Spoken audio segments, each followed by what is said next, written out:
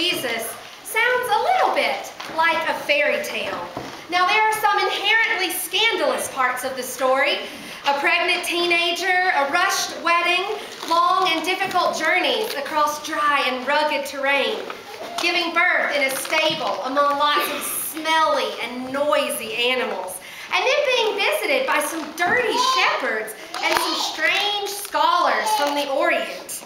But thanks to our common Christmas carols, our idealized greeting cards, television shows, and modern movies, all of that unpleasantness seems to disappear as we watch a children's nativity play or light our Christmas candles on Christmas Eve while we sing A Silent Night, which we will do in just a few minutes.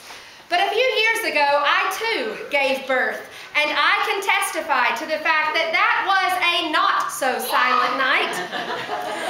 So on this evening, I invite us to get real, just to leave all that pretentiousness behind for a minute, and to bust the fairy tale myth of Jesus' birth, to reclaim the magic and the wonder of that miraculous night by embracing the truth, our truth, who we are and how it really was. Let's begin with that troublemaking carol itself. You know, in 1816, a young Austrian priest was walking from his grandfather's home to the church that he served. And when he arrived, he jotted down 6 verses of a simple poem about the quiet beauty of that night. And then he put them away, and he nearly forgot all about them. A year later, Joseph Moore was called to serve as assistant priest in St. Nicholas Church in Oberndorf, Austria, a place that I've been. I don't know if any of you have ever been to Austria. Anyone to Oberndorf? Yeah, it's a beautiful little village even today. And Joseph was in charge of worship music there. He was expected to write poems and songs for special services. So they had original music every Christmas Eve and every Easter Sunday. In the Christmas Eve of 1818, 1 year after Joseph arrived in Oberndorf, he was at that little church early in the morning, doing what pastors do, which you might not know. We show up early, we check to make sure all the lights work, that the tree goes on, that we have enough matches, that there's enough chairs set out. We want to make sure everything's perfect. And so Joseph was there in that little church, and he was also the church musician and organist. So he sat down to warm up, and that organ failed to make one single note.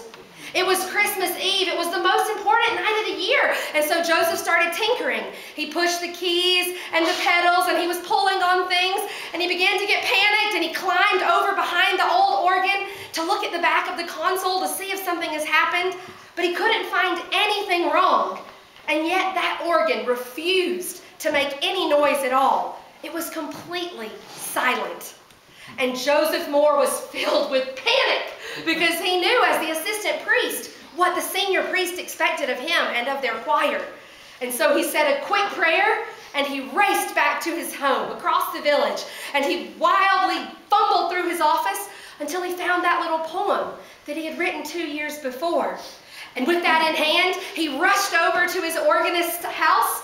Joseph was only 26 years old on this crazy night, and his organist was named Franz Gruber. Franz was a school teacher, and he was 31 years old, and he got quite a fright when he heard Joseph pounding on the door. It was Christmas Eve.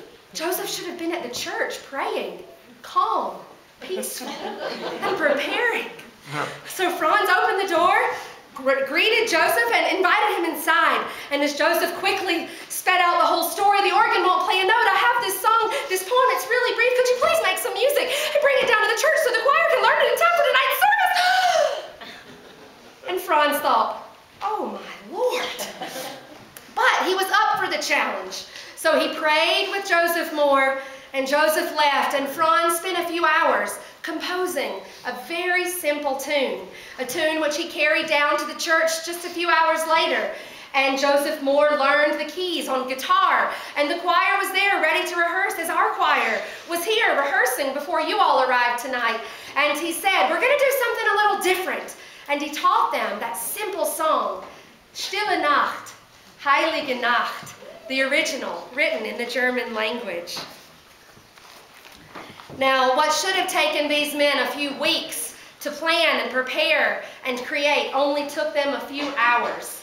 I don't know if that sounds anything like your Christmas season, but I know it seems like we've been in a tizzy for weeks now. And the funny thing about the story, Silent Night, is that if that organ weren't broken, or if two men hadn't rose to a challenge in the face of necessity and expectation, we would never even know that song today. And the only reason it survived is that a few weeks later in the new year, there was an organ builder and repairman named Karl Maracher, and he was down in Oberndorf tinkering with the St. Nicholas Church organ. And Reverend Moore told him the frantic story of Christmas Eve and sang the little song that he and Franz Gruber had created together. And Karl quite liked that song, so he jotted down the lyrics and even the notes. He was a music man himself, and as he went about the country repairing organs, he sang that song and gave it to church after church, to choir after choir. In the 1800s, there was also a tradition in Austria of families traveling around and singing folk songs. I'm sure you've heard of the movie The Sound of Music and the Von Trapp family. Well, the reason that was funny is because it actually was a thing, and that happened a lot in those days. In fact, in 1832, there was one family named Sasser who sang Stille Nacht in a concert in Leipzig, and the Prussian king, King William IV, heard it and asked that the National Cathedral Choir sing it on Christmas Eve that year. It was gaining in popularity, this little song from this little village, and a few years later, in 1839, another Austrian singing family named the Rainiers performed it in English at Trinity Church in New York. That was its American debut, and by the Civil War, Silent Night had become America's most popular Christmas carol. By 1960, it was the most recorded song in music history. Many of you may know this, but during the Civil War, fighting stopped on December 25th for 4 days, and troops from both sides, the Unionists and the Confederates, laid down their weapons and came together to read scripture, to share gifts, and to sing Silent Night. Tonight we follow in the footsteps of those soldiers. We lay down our weapons, our differences of opinion, politics, and religion, as well as our anger and our fear.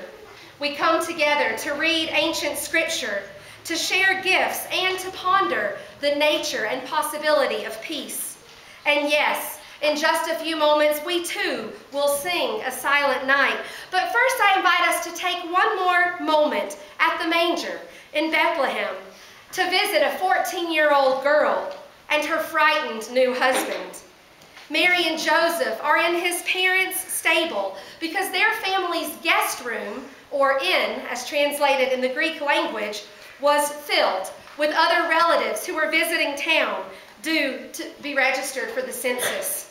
You see, these Jewish people were not Roman citizens. They lived in the modern regions of Palestine and Israel, and they were occupied territories of the Roman Empire. They had little freedom, and they adhered to strict Jewish law found in the first 5 books of our Bible, the Hebrew Bible, the Torah. Since giving birth rendered a woman and everything that she came into contact with ritually unclean, Mary and Joseph were forced to deliver their child in a stable, which was likely a cave beneath the family's home or even out back.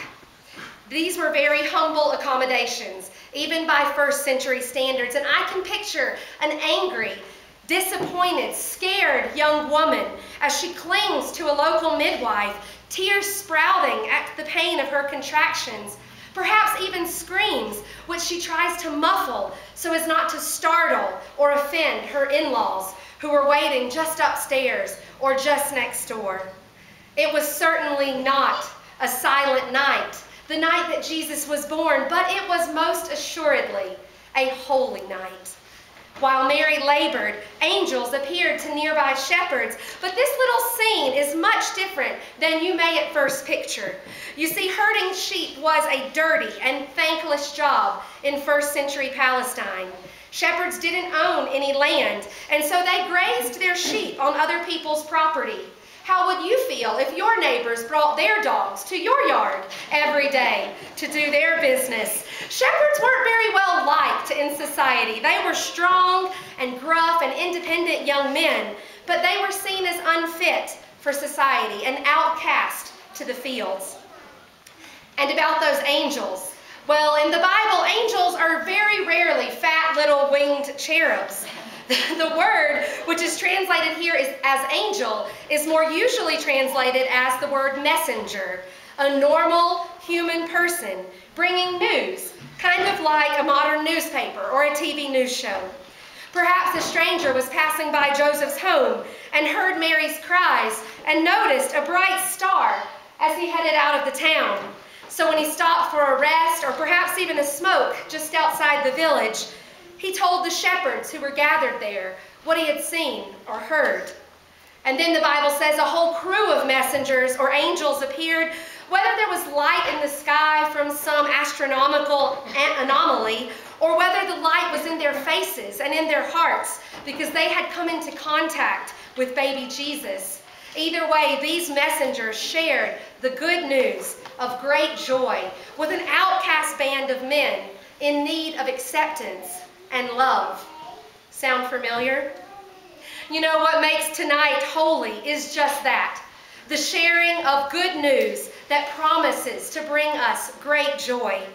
In a world filled with violence and anger, where a global refugee crisis and mass shootings in our schools, churches, and workplaces have become common, we are in desperate need of some good news, don't you think?